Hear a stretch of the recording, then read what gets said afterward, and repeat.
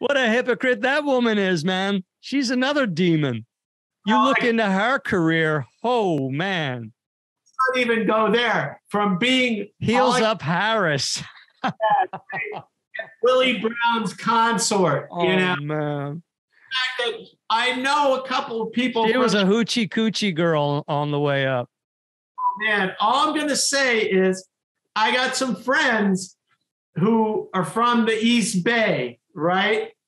And they told me, they said she is the most hated person in the community. I mean, she withheld DNA evidence because she didn't want to lose any convictions from her record. I mean, this woman, maybe she was blackmailed into doing that or bribed, whatever, but you just don't do that, man. That's a wicked person, no matter what her reason was.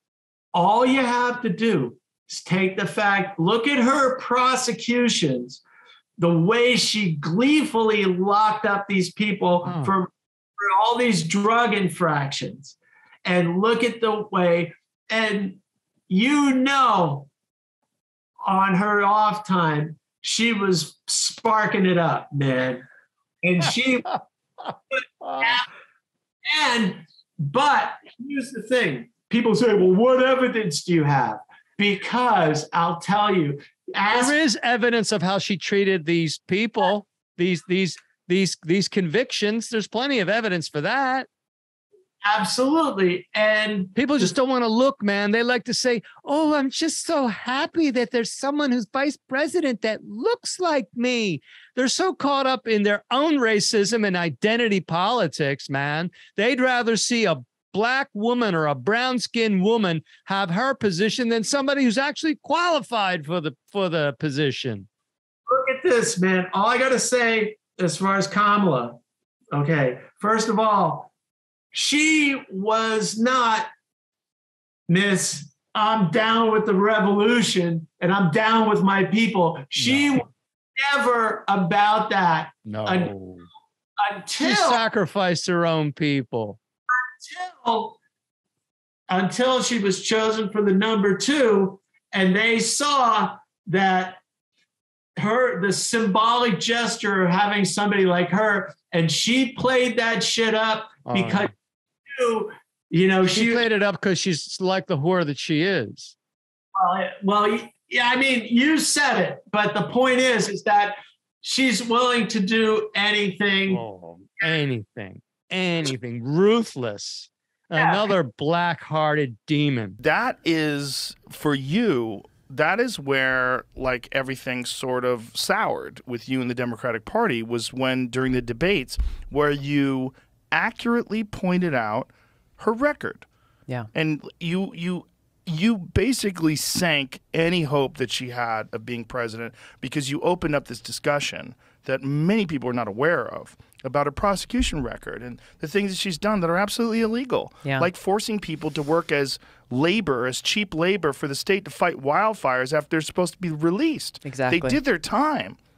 They did their time, and she kept them in prison to use them essentially as slave labor for the state, putting their own lives at risk forcibly. The thing about my exchange with her on that debate stage, when you take a step back, you got to question, like, all of those things I brought up on her record, you easily Googleable on the first page. When you look at Kamala Harris's record, all of those things, I'd have to dig very deep to see what those issues and problems were with her record. So then the question is, hey, why didn't anybody in the media ask her these questions about the record that she said, I'm so proud of my record as this and as that, as that. All right, cool. Talk about this. This is your record. Talk about these things. No one in the media did that. There's no other candidate on the debate stage who had the balls to bring that up. How are voters supposed to be able to make their best informed decision when the media and fellow Democratic candidates who are running, who are her opponents in that race, don't have the courage to ask a very factual question on a record that she says she's proud of? Do you think that there's a concerted effort to hide that information, or do you think that people recognize that's a trap? Like, if I do that, then it's going to fuck up my future. They're going to not want me to participate in certain things, which most certainly happened to you. Yes, that most certainly happened to, and that shows the double standard. I don't know why no one had the courage to ask her those questions, why I was the first person to do it. If I had to guess, I would imagine it's because she's got friends in high places. I would guess it's because she's a woman of color, and no one wants to be seen as the person attacking a woman of color who's running for president. They got no issues attacking me on a whole host of fronts. But because, again, she was connected, she's playing the game, she's somebody that the Democratic Party knows that they can control.